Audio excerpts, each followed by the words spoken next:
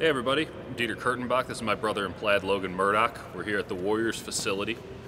Warriors just got a new player, Jacob Evans out of Cincinnati. First impressions on Jacob Evans, a man that you have met. You met him. I met him. You know what this guy's about. I do. Okay, scouting report, real fast, go. He does everything. Well, he does. The fact is, they really liked him in his workouts. I talked to a couple coaches about his second workout yesterday. He did too.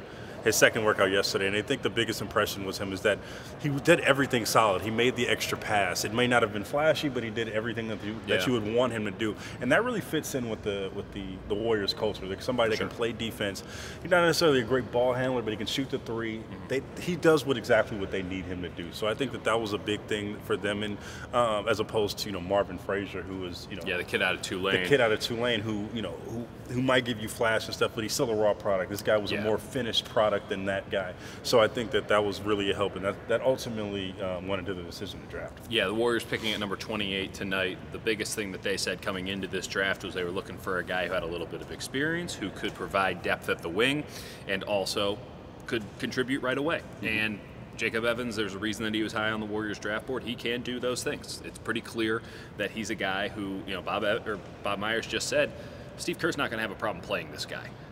Now, whether that's wishful thinking or not remains to be seen. He has to come in and earn it, and he's got to prove that he's an NBA player. But Draymond Green gave a vote of confidence to the pick. He's been GM Draymond Green. Shadow GM. Bob Myers hasn't actually done anything in weeks. It's all Draymond Green. This is a guy who's tough-nosed. He's going to be defensive. He's a wing, but he's more of a two who can guard 2s, 3s, and 1s than maybe kind of a bigger wing. Which is fine. This is an interesting development, though, because the Warriors did not get into the second round. This is something that I was almost sure they were going to do, which is buy a second-round draft pick and select another player, probably another wing. They didn't do it. Ultimately, the guys that they were interested in went off the board before they could make a deal. If that's a smokescreen or not doesn't really matter. They didn't do it. And so this sets up an interesting free agency period for the Warriors, which starts at the beginning of July, where they don't know if they're going to have Pat McCaw back. And this guy, Jacob Evans, seems to be kind of a Pat McCaw replacement. Yeah. And if they have two of them, they love that. Yeah. Because you saw in the playoffs where they were playing Swaggy P major minutes when you had Quinn Cook on the court to hit a potential game-winning shot in the Western Conference Finals, they needed some depth at guard. Well, this is a guy who's going to provide some depth at guard.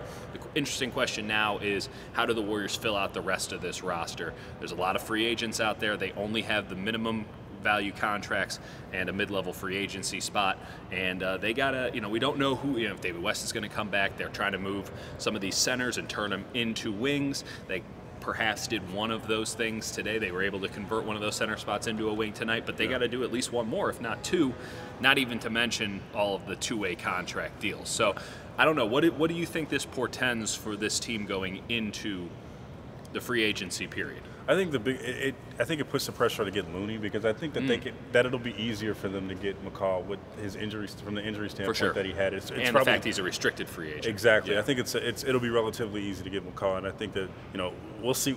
Now we're going to see what happens with Looney, and I think that. But I think back to Evans, I think another thing why this pick kind of seemed right. Bob Myers talked about how last year when he got Jordan Bell, he thought that this is a guy that can play for us in the playoffs. Right. And I think that's why they got Evans, because he can have the tools, and that we don't know if he can right now, but he has the tools more so, and he has a more finished product too. When they develop him throughout the season, he can play into the conference finals and the finals. Something Andre Iguodala told me, it might have been years ago at this point. It seems that season lasted forever. But Andre Iguodala said, even if we weren't this talented, I would take our team over any team in the NBA because we're so damn smart. Jacob Evans is going to fit that mold. Every scouting report I've seen, every person that's talked about him says that this is a high IQ guy both on and off the court. That means he's going to fit in well here.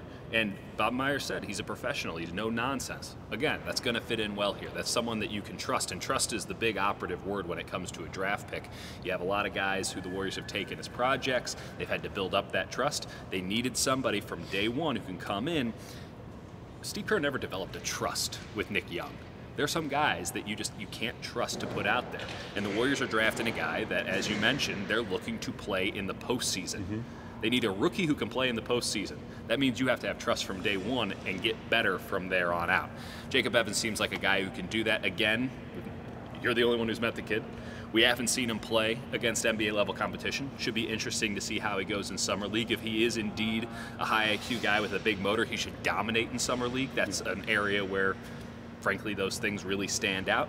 And, you know, it's a long way to go until the season starts, and there's a lot of roster changes that can be made, but the Warriors are really high on this guy. There was no surprise that when they selected him, this was a guy that I think everyone knew was going to be an option for them at 28. I think the only real surprise of the night is that they didn't get a second draft pick, and we'll have to see how that shuffles everything out. But in the meantime, we're going to wait for Monday. We're going to talk to this kid Monday. And we're going to keep wearing plaid at the same time. So yeah, that's on Logan, because I'm always wearing plaid.